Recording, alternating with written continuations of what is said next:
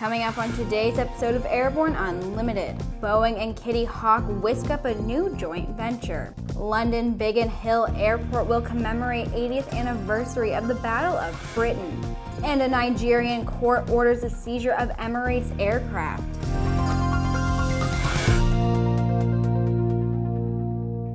Happy Friday and welcome to the show. I'm your host, Sophie Hurlock. Boeing and Kitty Hawk have rebooted their joint eVTOL project, rolling out Wisk, a new brand for the Cora program. Headquartered in Mountain View, California, with locations in Atlanta and New Zealand, the company says Wisk is a name that embodies the way flying should feel. Easy and quick. The aircraft is still called Cora and features a vertical lift system that includes 12 independent rotors. Each direct drive motor combination has only one moving part, the fan, and flight tests have shown an issue with one rotor is automatically handled with no change in the flight path. If a situation arises where Cora needs to land without its fans, Cora is equipped with a parachute for safe landing.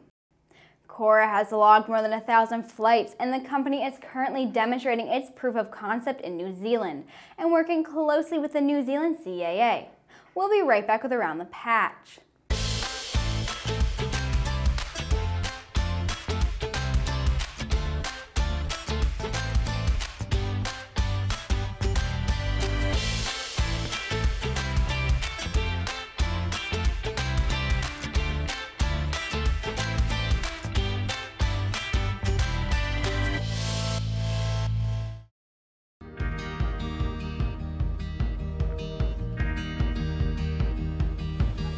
Today is a new dawn.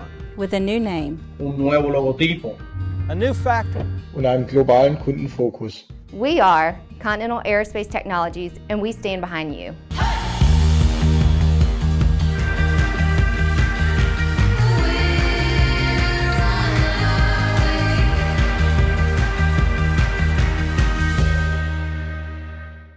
Sandia introduces the new SAI 340 Quattro TSO'd airspeed, attitude, altitude, and slip.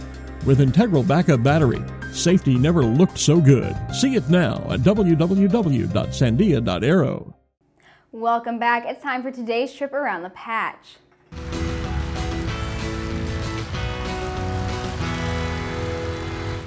On Monday, December 9th at 7 p.m. Eastern Time, the FAA will be streaming a new webinar to assist pilots in passing an instrument rating Checkride. The webinar will emphasize the new ACS language of risk management and will include an educational demonstration of a mock Checkride using a local CFI as the applicant. Participants will have the opportunity to review various parts of the ground portion and find ways to improve responses.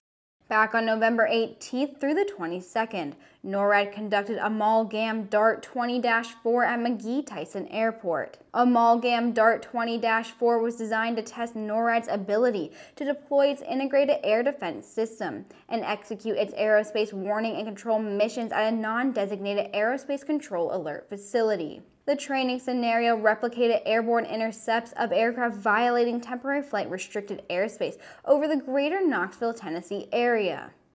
The International Council of Airshows convention begins this upcoming Monday, December 9th through the 12th in Las Vegas. In its 52nd year, this year's convention will be packed with over 11 hours of exhibit hall sessions, 45 educational sessions, and air show performances. The Bob Hoover Legacy Foundation will also be traveling to the convention and will be located at display number 441, so please stop by and say hello. The FAA issued a safety alert for operators concerning compliance standards for helicopter crash-resistant fuel systems. The CRFS safety standards reside in Title 14, Parts 27 and 29, and in Title 49 of the United States Code Section 44737. On November 2nd of 1994, helicopter fuel system crash resistance became a regulatory requirement in Amendment 27-30 of 14 CFR Part 27 and Amendment 29-35 of 14 CFR Part 29.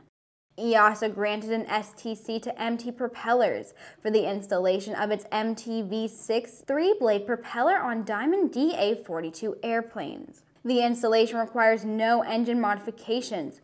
Ground roll and takeoff distance of over 50 feet obstacles is reduced by about 131 feet, and climb performance is improved by 10%.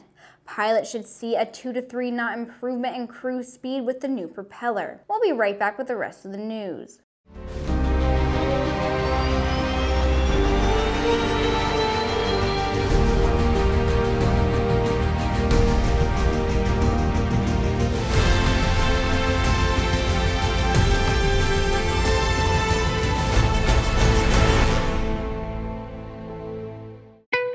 There's a difference between charting a steady course and pushing for the ceiling. And for nearly a century, Hartzell Propeller has been defining that difference. It's in our passion for engineering and research and our dedication to testing the limits of performance. We are built on honor. We are Hartzell Propeller. London Biggin Hill Airport plans to hold a public event on August 18th of 2020 to commemorate the 80th anniversary of the Battle of Britain, the first campaign of World War II to be fought entirely in the air. David Winstanley, the airport CEO, said, "We are well underway in our preparation for a spectacular public event, along with other commemorative events that will honor those who served in the Battle of Britain during the 80th anniversary year here at the most famous of all the Royal Air Force fighter stations." Biggin Hill played a significant role in the battle, which came to an end on August 18th. On that day, which went down in history as the hardest day, the German Luftwaffe made an all-out effort to destroy the RAF fighter command. The airport is now striving to become London's preeminent full-service business aviation airport and a leading center for aviation technology and enterprise, and plans to develop an aerospace technology college and a 4-star hotel next year.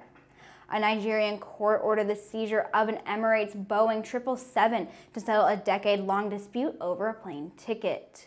The airline reportedly owes 8.1 million Nigerian naira, or about $22,400, to Nigerian citizen Ms. Promise Mekwanye over a disputed ticket. Mekwanye purchased a ticket back on December of 2007 from Dallas to Lagos and back. She said the $2,067 ticket was confirmed more than 3 times, but when she showed up at the gate, she was denied boarding with no other explanation than the ticket was canceled. Emirates offered her no compensation, refund, or other arrangements for her travel. The matter first went to court in 2010, and a trial court awarded Mekwanye a full refund of the ticket, plus about $7,000 in damages and $700 in legal fees. Emirates won an initial appeal, but Mekwanye took the case to the Nigerian Supreme Court, which reinstated the damages. Emirates has still not paid up, so a federal high court sitting in Lagos ordered the seizure of the aircraft until the airline makes a proper restitution.